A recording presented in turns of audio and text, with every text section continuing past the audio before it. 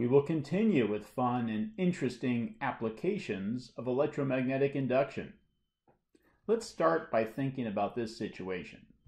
We've talked about it a little bit already. But if we have a magnet and we move it down toward a loop of wire, and I'm just going to draw my loop of wire as a cross section.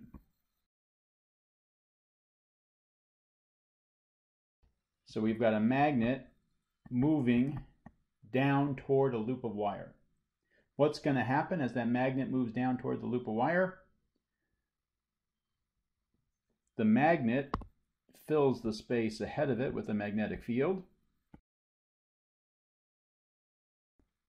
And as it gets closer and closer to that loop of wire, more and more of those field lines are penetrating the loop of wire. So the flux is increasing, but it's toward the bottom of the page.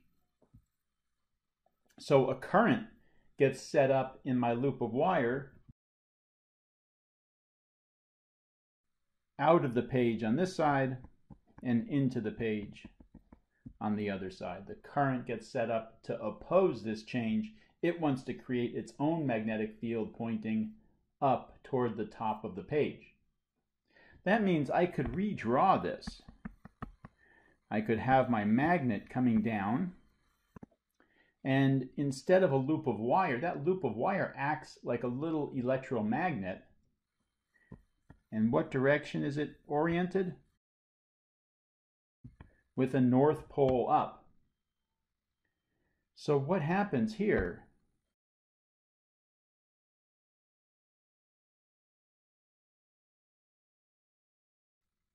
They repel, or the falling magnet, the magnet that's moving down, its motion is slowed down by its interaction with the loop.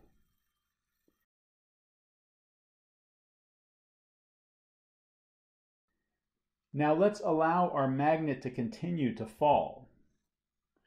So we had this situation, right? We had a magnet, we had a loop of wire, and the magnet was coming down toward the loop of wire, and we saw what happened. Now we're going to allow that magnet to pass completely through the loop of wire and continue to fall down below the loop of wire like this. So now our loop of wire is above the falling magnet. What does the magnetic field look like from this magnet? It points toward the South Pole. And as the magnet moves farther and farther away, the field is getting weaker and weaker. So a current is set up in that loop of wire to try to add to the field.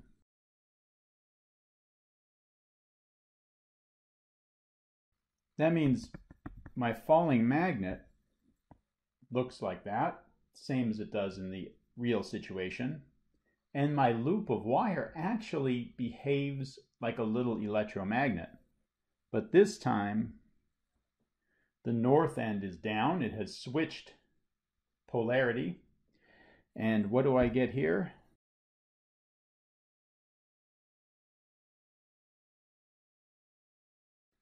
An attractive force. What does that do? It slows the falling magnet. In both cases, the motion of the magnet was hindered or reduced by its interaction with the loop. As it falls down toward the loop, a repulsive force slows it down and prevents it from falling too fast.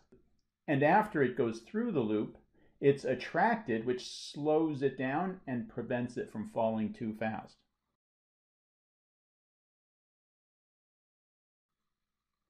Let's take a look at this video demonstration, which shows this effect.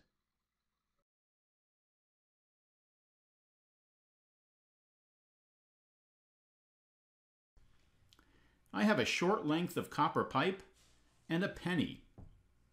When I drop the penny, it falls and hits the table in a very short amount of time. Even going through the copper pipe, it falls in about the same amount of time. Here I have a very strong magnet. First, I'll show you that copper is non-magnetic. A magnet will not stick to it. but dropping it through the copper pipe, it takes much longer than the penny. Let's drop both together.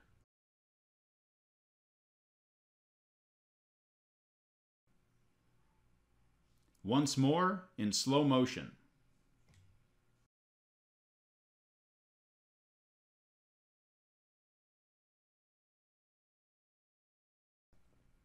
This is the same demonstration, but using an aluminum track instead of a copper pipe.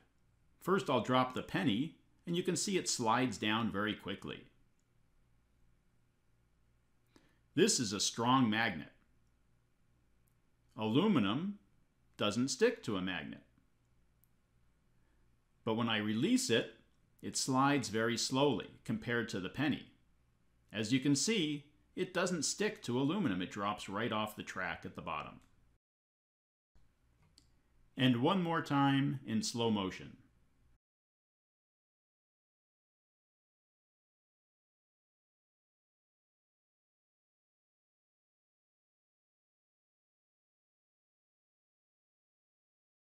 As you saw in the video, this worked for a magnet dropping down through a copper pipe, because what is a copper pipe? It's a whole bunch of little rings of wire put together to form a solid. Same thing as the magnet falling toward a loop of wire. We also saw this effect take place when the magnet was just sliding down a sheet of aluminum. It's the same effect. There's a name for this effect. It's called an eddy current. Eddy, E-D-D-Y, is the same term that's used in streams when these small currents form on the edges of streams that are flowing water. So the eddy currents are small electrical currents that form in our conductors due to the interaction with the magnetic field. So let's take a look. Let's turn the situation sideways here. We'll have a magnetic field coming perpendicular to the page.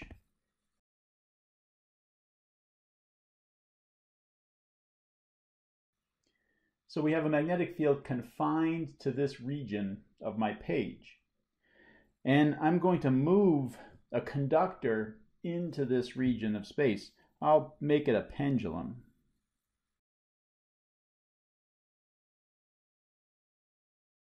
So if I let go of this pendulum and allow it to swing down into this region of magnetic field, what happens is we have it coming from a region with no magnetic field into a region with the magnetic field. And the magnetic field is pointing into the page.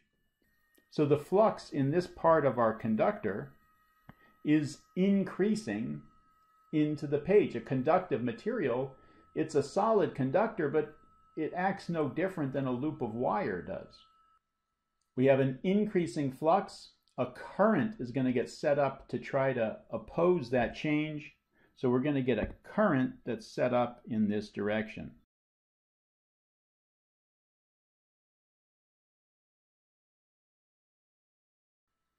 Now we have a current moving toward the top of our page for the most part, right here in this section. And that current is in a magnetic field. It's going to feel a force. What direction is the force on that current? To the left. Remember, the current on the other side is outside of the magnetic field region, so it doesn't feel a force. Only the current that's in the region with the magnetic field feels this force. That force slows down the moving conductor. And it doesn't matter whether it's moving into the magnetic field or out, just like we saw with the dropping magnet earlier. Didn't matter if it was moving toward the loop of wire or away from it. Its motion was hindered either way. The same is true here. If I make my pendulum swing out the other side, where this pendulum is swinging in this direction, the magnetic flux is getting reduced as the conductor moves out of the magnetic field region. So a current is going to get set up to try to increase it. We have a current moving in a magnetic field. What direction is the force? To the left, slowing down our moving conductor. It doesn't matter whether it's moving into the region of magnetism or out of the magnetic field region. The force slows it down either way. And these currents, these small loops of current that are forming here, one over here, one over here, those are called eddy currents. And just to convince you, let's see this in a video demonstration.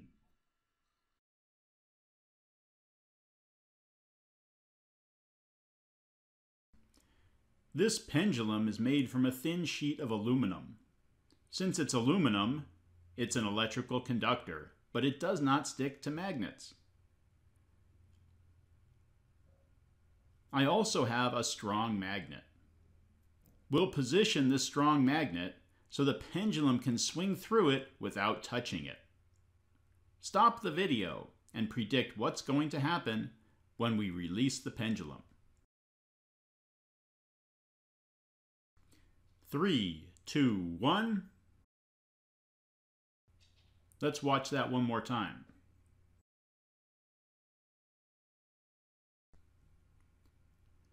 Now let's rotate the setup 90 degrees and take a look from this angle.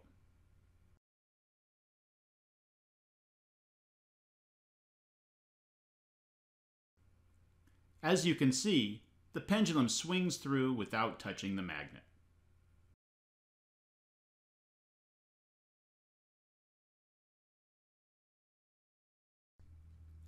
Now we'll modify the pendulum by taking it to a saw and cutting slots in it like you see here. Let's try this new pendulum and see what happens to it. Without the magnet in place, it's free to swing back and forth just as the other pendulum did.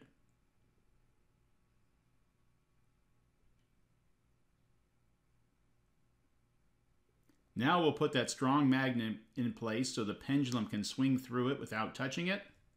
Stop the video and predict what's going to happen this time. 3, 2, 1.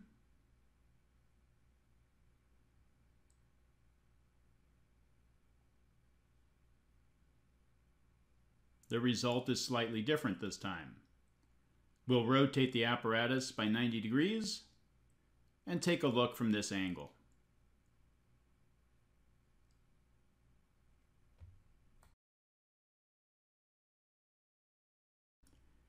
Now we'll make another modification to our pendulum. We'll connect the bottoms of those slots so they don't go all the way out to the end. They're confined within the pendulum. So those are connected together at the bottom. This pendulum will also swing back and forth freely without the magnet in place. We'll position that strong magnet, stop the video, and predict what's going to happen when we release this pendulum.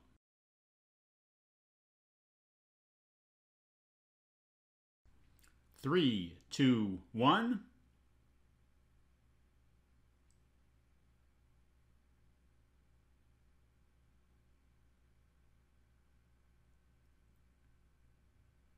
Very similar to the solid pendulum, isn't it? Let's put the solid pendulum back on and take a look at that again.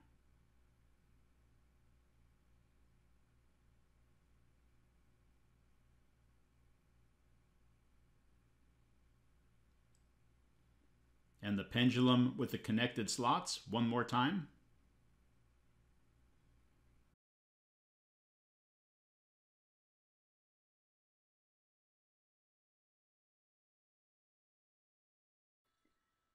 As we saw in the video, when we had a solid conductor and there was an ability to form fairly large eddy currents, we got a large force and a big effect.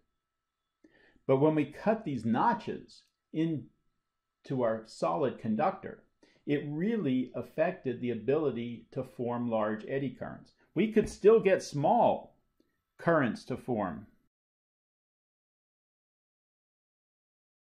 within the conductive material. But there was no way to form a large eddy current because there was no path there. It was physically cut out. So we got a very small effect. But when we connected the bottom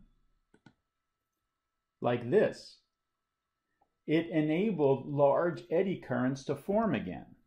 So we could get currents forming around the holes that were cut in the conductor. And that enabled large forces to act, and we could see a big effect again. Eddy currents. What can you do with eddy currents? Well, you may have gotten the idea that they are good for braking, for slowing something down.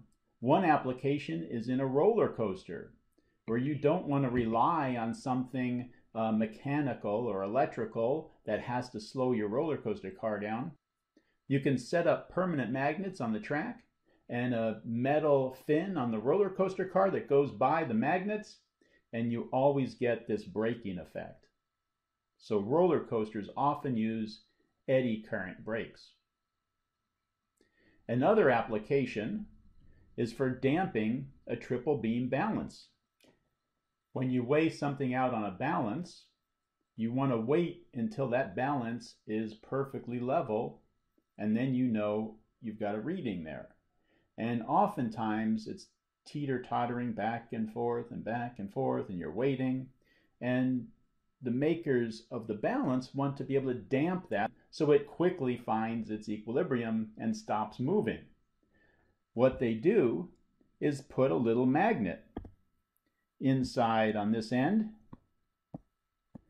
and there's a metal aluminum fin in there that moves back and forth in front of that magnet. Here's an actual picture of a balance, and you can kind of catch a glimpse of that aluminum fin, and somewhere inside there's a magnet stuck to the wall there on the inside of that support. As it goes up and down, those eddy currents feel that force opposing the motion is damped, and the balance quickly comes to rest. Another example of electromagnetic induction is RFID. You hear about these all the time. Some people get their pets chipped. A little chip is left under the skin of your pet, and with a special reader, you can get a number from that. And if your pet gets out and gets away, somebody finds them, a vet can take their reader, get the number, and figure out that the pet belongs to you. So your dog, if he escapes, can find his way home using one of these RFID tags. And they're used in all kinds of things. A lot of times when you work at a company where they have doors that are locked and you have a card that can open them, those work with RFID. I'm told they're even in my garbage cans.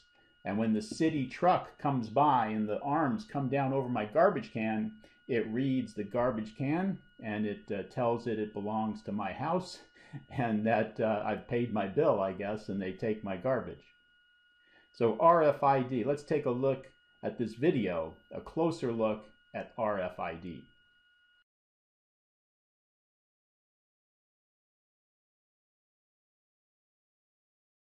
A lot of companies use ID cards like this, so you can scan them and get past locked doors. Or maybe you're familiar with a fob to get into your car. These are types of RFID. There's a coil of wire inside that gets energized by the card reader through electromagnetic induction. It provides power to that little chip so no battery is needed. The chip sends a signal back to the card reader.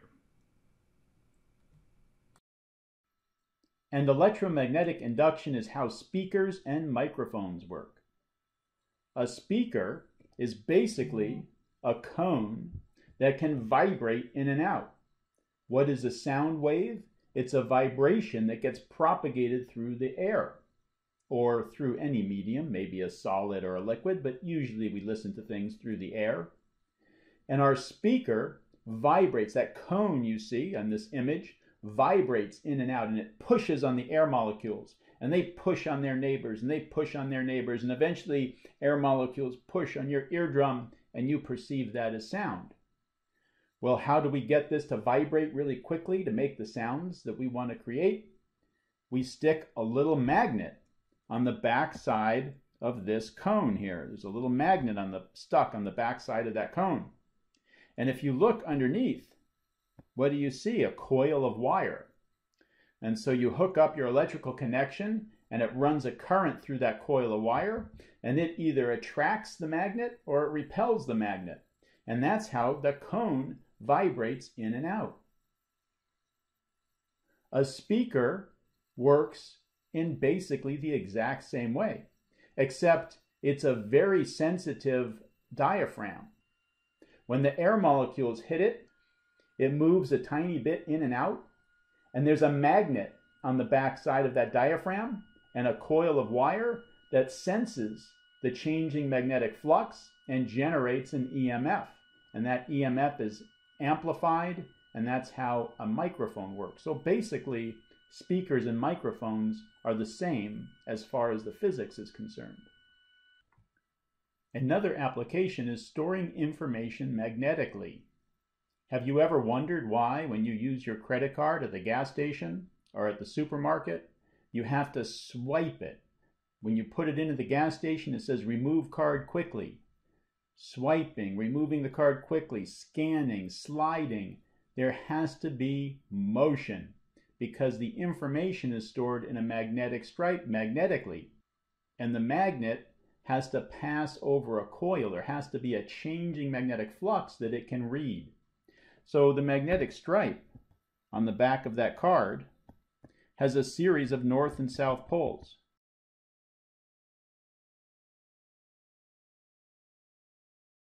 And a north pole up might be a 1, and a south pole up might be a 0. Remember, it's storing information in binary, 1s and 0s. So you can create a number by having lots of little magnetic poles, and you have to scan that. The reader has a little pickup coil in it. As you scan your card across the pickup coil, the magnetic fields change up, down, down, up, and the EMF that's generated in the loop can detect whether it's a 1 or a 0, whether it's a north up or a south up. Of course, our credit cards are moving away from magnetic stripes. They have a chip embedded in them. That's a different mechanism. But a lot of cards, including credit cards and driver's license and library cards and all kinds of things, still use this magnetic stripe.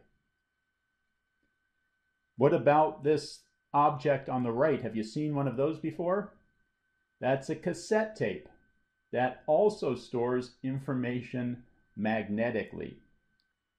The magnetic tape gets magnetized, so we have a magnetic pole that points up or down.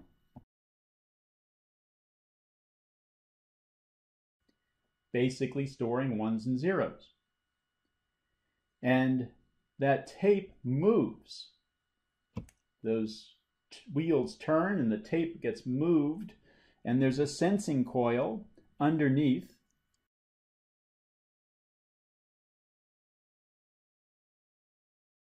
And the changing magnetic flux can be detected in that coil as an EMF, and that information can be fed into a speaker to make it play sound.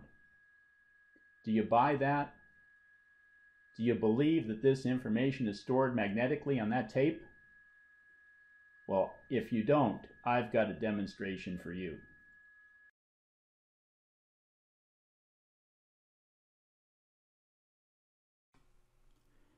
If you've been to a museum recently, maybe you've seen one of these. It's a cassette. It stores information magnetically on that tape. The cassette goes into the tape player. And as that magnetic ribbon or tape passes across the pickup head, the magnetic signal is transformed back to sound. I'm going to play some music out of my phone.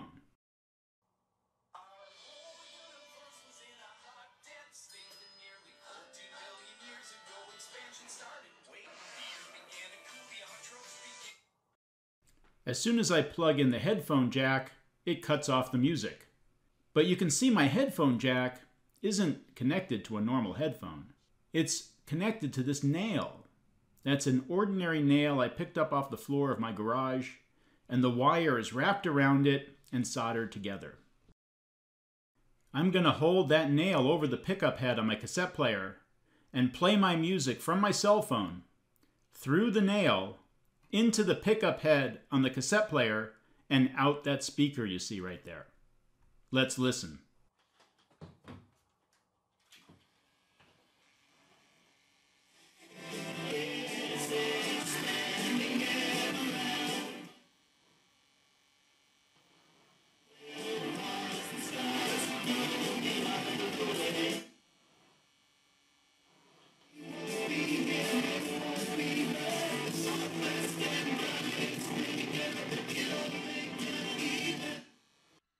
Do you understand what just happened there?